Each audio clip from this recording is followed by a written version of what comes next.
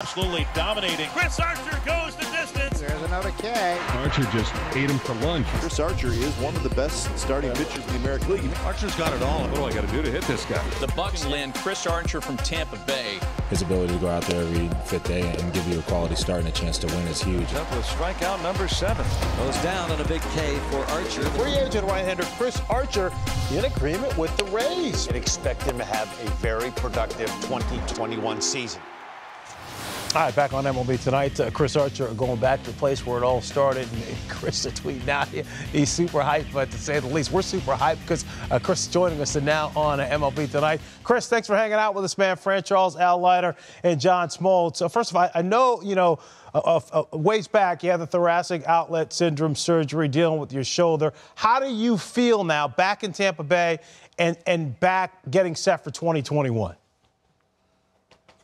I feel great. First of all, thanks for having me on. It's always a pleasure to join MLB Network.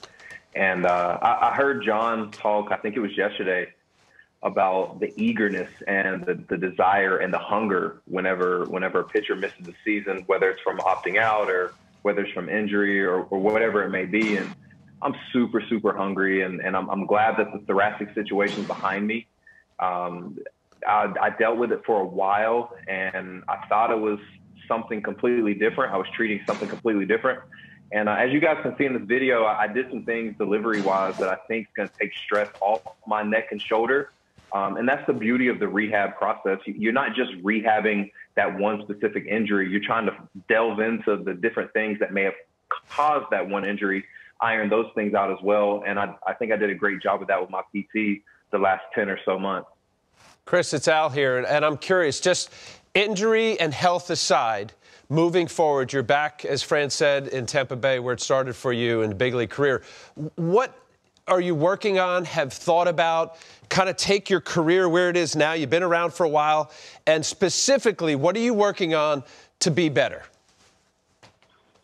Well, the last year or so, the injury was a major problem. I didn't have the greatest feel. I didn't have the greatest command. I was very inconsistent.